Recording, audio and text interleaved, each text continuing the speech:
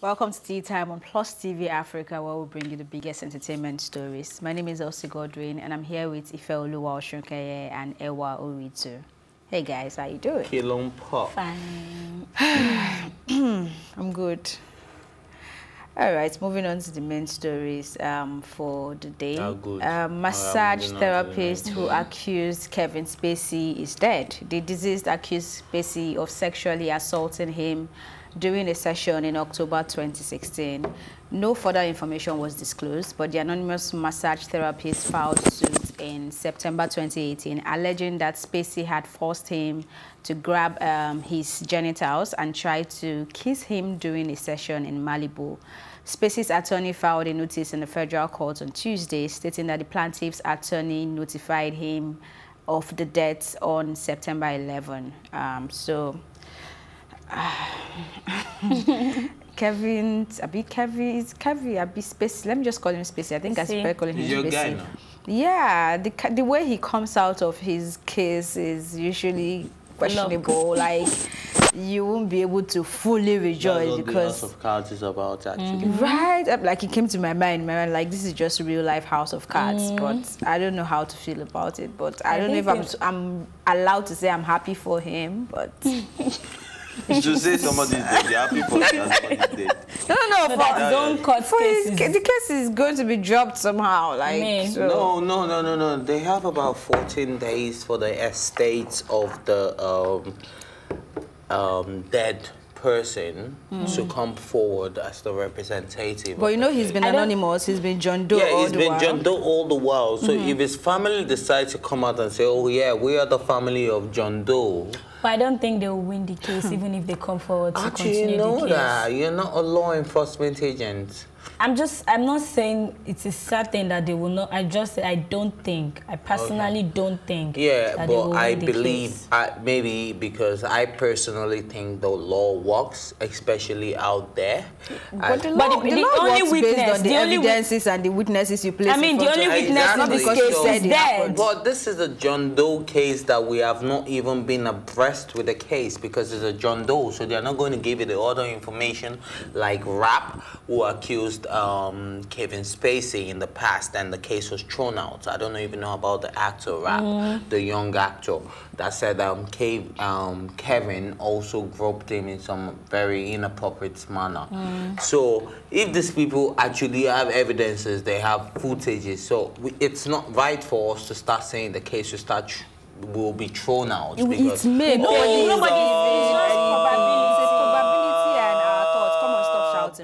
I'm asking that in 14 days, if the estates do not file, maybe the case will be thrown out. But let's wait for 14 days. But what if 14 days does not stop the fact that if the proceedings of the case so far has not shown any positivity? At the end of the day, even if you are John Doe, this person has been a John Doe, even if you are John Doe or whatever you want to call yourself, what it stops is your identity. It's not put out there. It doesn't stop the facts and whatever that is happening in the case. They don't hide that. We just don't know you don't know who the person is. It's just like the case of Chris and the rape case, Chris Brown and the rape case that was happening. But most people knew the beginning and the end of the case. The only thing is that we don't know who this lady is. So it's not a lady. This is a man. For Chris, it's a lady now. It's Chris' case, not a lady. Fair. Nobody's saying that case is 100% going to be dismissed. Do you get? But what we're saying is that if they pursue that case, the chances of them winning is very, very How do you know that? This is a John Doe case. You don't even know a thing about why are you making the John Doe case look like there's a particular John Doe story? When it's a John Doe case, you're not supposed to know the process. You're not supposed to know anything about the case. No, you just are not supposed to know the identity, that's all. You're not supposed to know the identity. That's all. They're not going to reveal certain information about the case. Some things became clear to me about this John Doe. I knew about this John Doe case since 2017, since the case was filed, but I did not know certain things about him Was saying... it filed in 2017 or 2018? It was filed in 2017. Okay. Yeah. So I didn't know anything about the groping and forceful kissing and all of that, which I just knew it was sexual harassment and sexual assault and all of that.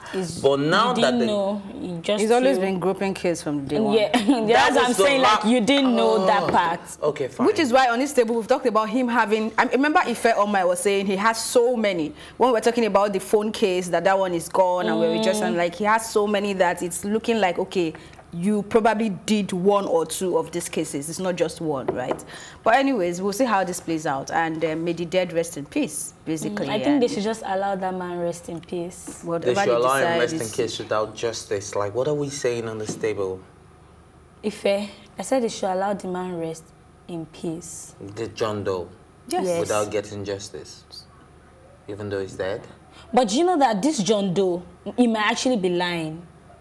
Well, he might actually be lying. So let the court, let the law take. Because you're acting like you already know the truth and the beginning and end of the case. the court should throw this case away. That's what we are saying. That's what exactly. No, that's what you're hearing. That's not what anybody on this table is saying. Cool, then.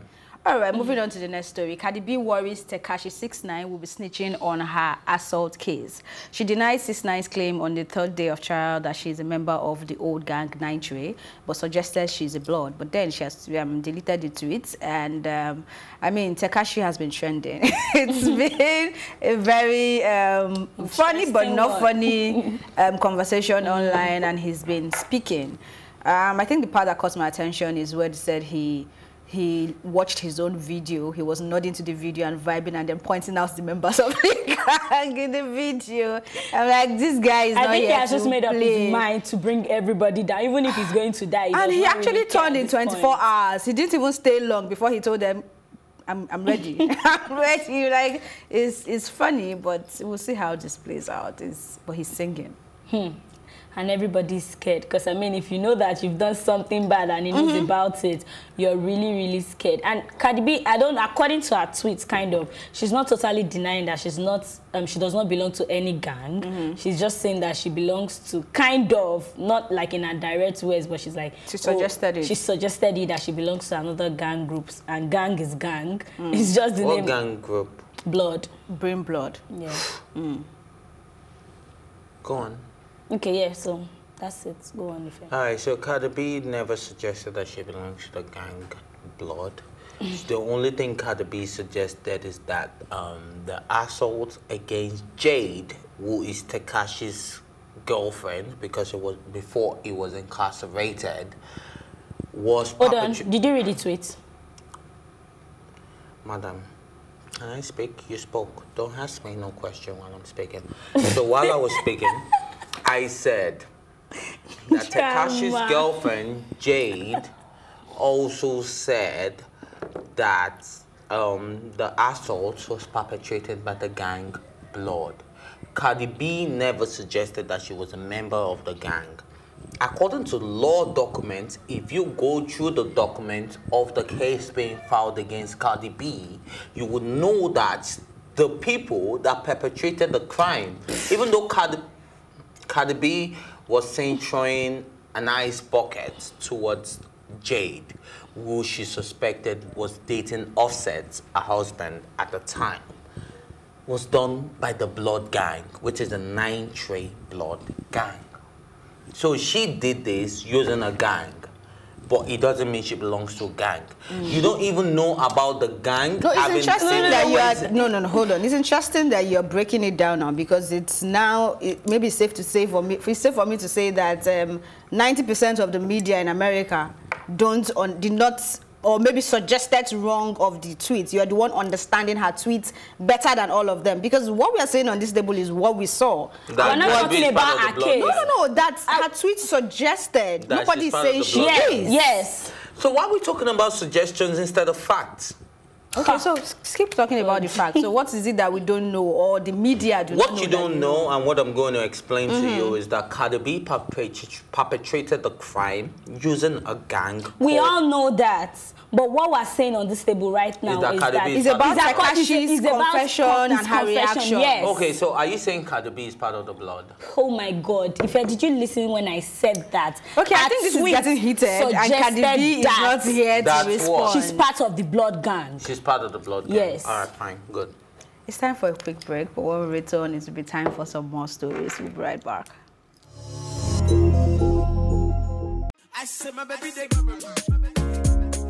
It's where the big stories live. This is Plus TV Africa. When I did it, I was full on, hands-on on the whole project. So how did you deal with it? All of that negativity? I got depressed, obviously. Duh. Haven't you heard? I've got 2 of the hottest topics currently trending on social media. If you've seen the word Senate trending on Twitter, that's because the Nigerian police force has gone Trump style. I haven't shared this with anyone, but I reckon I get about like 100 people asking for help a day. That's a fact. I can prove that.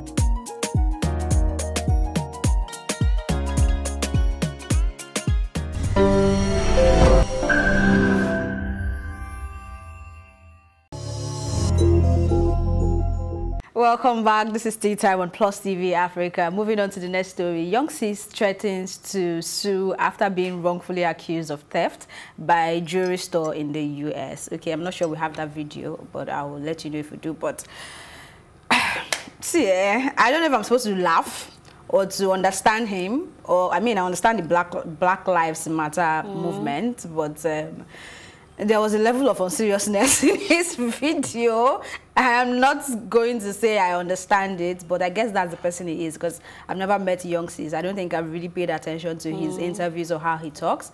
But if this really happened, then it's very sad. And I hope, and if you really want to sue, then you should be on the phone to your lawyer, not making videos on Instagram. But everybody process things differently. And good luck to him if that really happened. So he has the right to sue. Yeah. Okay. Like you said, good luck to him if that really happened. But I think it's just publicity stunts for his new single that is coming out. So that's just what I think about it. I think it's just publicity stunts. So I really don't have anything. A man was being profiled by the American police force for allegedly stealing the jewelry, a case that is still ongoing, that is still being investigated, that was let out, and all we can conclude is that it's publicity stunts. Wow, that is amazing as far as I'm concerned, because I think that what we need to actually focus on is that, look, out there, they really do not give a hoot about who we are. They really do not give a hoot about our reputation. They really do not give a hoot about anything we do.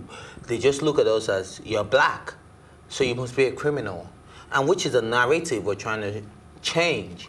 I remember we had Idia Aysen on the show recently, and she was talking about changing the narrative of the Nigerian government, the Nigerian economy, the Nigerian culture, from how the Westerners always narrate our story.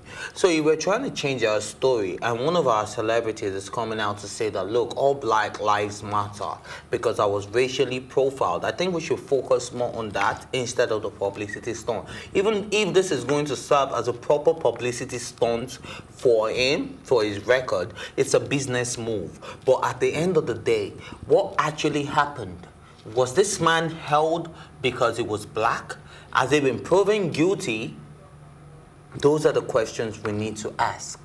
Now, if these questions are properly answered and Young Sis ends up being guilty, then we'll hold on to the fact that, look, this is another Nigerian that has disappointed us. But if this ends up being another young black man, successful, that went to a jewelry store and he was accused, we even had the likes of Davido and his crew being accused of stealing jewelry from a jeweler store. And then they went back and forth, and we didn't hear anything about the story anymore. Now, that's a Davido. That's not even a Young Sis. So these things actually do happen. We have the people like A$AP Rocky, who was held up in Sweden for over a month for being racially profiled. And at the end of the day, the case was thrown out. Now, I think our focus should be that should we be racially profiled because we're human, we're all black. Okay, so what's the opinion on his video? On his video and all of that, I did not notice any sarcasm like you did. Okay. I didn't notice any of that because I noticed a man that got out of jail and was putting it out there to let the people out there know that, look, I was racially profiled by a jeweler and they held me down because I'm black. And they did this because I am black, and which is what we're fighting against. In fact, this is also applicable to the xenophobic act of the South Africans, which I always refer to as the Afrophobic Act. Do you understand? Now, this is a black against black, but in this case, it was in America, which is a Western world, and it was profiled. And because of that, he got out of jail, meaning there was nothing against the young man. If there was something against him, it was probably still be in jail, right?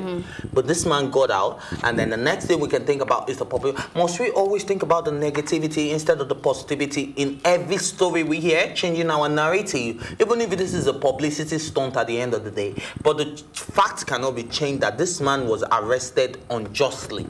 Okay, so I think Ewa said she thinks, she's not saying it is clearly a publicity I'm saying stunt. that shouldn't even be a so thought. She has the right. I mean, there has been conversations on this table and you have brought up publicity stunts and nobody has attacked you for that. I'm not attacking anybody. And then secondly, am I attacking anybody? There is something no, can you say for a fact I'm attacking anybody? There is something I need to correct also from what you said. You said that even if it's publicity stunts, then it's a business move. That statement, I mean, this is not, or we're not saying outrightly that it's publicity stunt, but no, if it is... No, you didn't listen correctly, because I said even if it's publicity stunt, and it is not right, I said, listen. The same space Juicy found himself, and it's something that nobody will accept, because Black Lives Matter is a serious movement. So I'm hoping and I'm believing this is not publicity stunt. And if it is, then it is not acceptable, whether it's a business move or to promote a record or to promote a song. It is not acceptable. That's all I have to say. Great. All right, moving on to the next story. I believe my generation has been weak, and this is coming from Don Jazzy. In a post on Twitter on Thursday, the record label boss said, and I quote, "I believe my generation has been weak and almost equally at fault for the state Nigeria is in today. We have been too weak and cowardly to challenge our fathers at the age they built the courage and decided to fight theirs." That's their father. Not everyone, but I, for one, have been idle on the fence. The world's top 10 youngest heads of government/states are all below 40 years. I also noticed many of them are heading parliamentary and monarchy governments.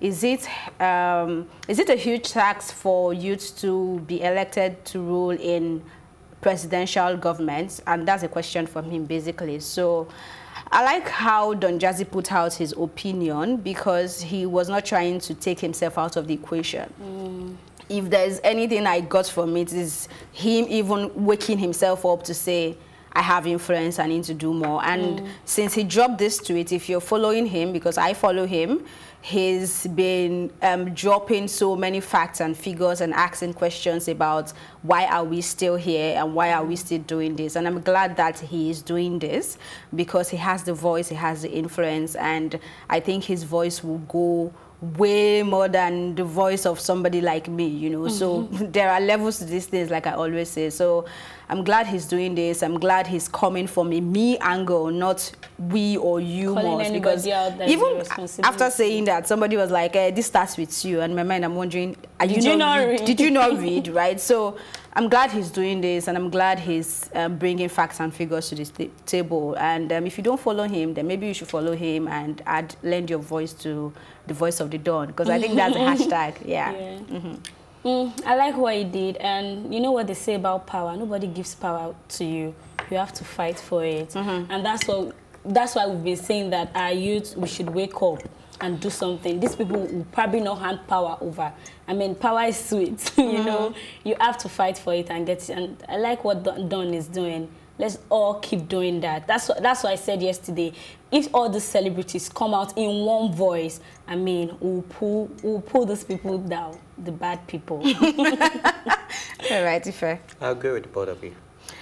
Okay, so our final story is on Dave, who wins Mercury Prize for his debut album, Psychodrama. So I must confess, this is the first time I'm hearing about this guy, and I've gone back to listen to his album, and I mean, it is dope, and it's something you want to listen to and be on a very deep vibe. And I also like the story around his career. He's been there. This is not the first time. Even though I'm just hearing about him, but he's been there for a long time. He talked about the psychodrama being inspired by his brother. His brother is incarcerated, and his brother goes through some form of therapy every time, and this is off the back of his brother's story and all that. And I think he was asked Therapy if is actually called psychodrama. What? Therapy in jail is actually called psychodrama. Yeah, so he was asked if he has told his brother about the award thing, and he was like, very soon, that definitely his next visit, that's going to be what they'll talk about. So phone call away. It's very emotional, and I'm happy for him also, because he said his mom did not support initially, but right now she has no choice, right? So I think I'm happy for him, and he has a new fan, basically. Yeah. Yeah, I'm happy for him, so congratulations to him. Yeah. Congratulations to Dave. Okay, and that's how we wrap up on this episode of Tea Time. Thank you for watching, and remember you can catch up on this episode and all our exclusive content by subscribing to our YouTube channel, Plus TV Africa. You can also watch Tea Time in London on Ben Television. I thank you as always to go to my co-anchors Ewa Oritu and Ifeoluwa Oshukeye and the entire production team. My name is Elsie Godwin, saying be happy, stay smiling, and be beautiful.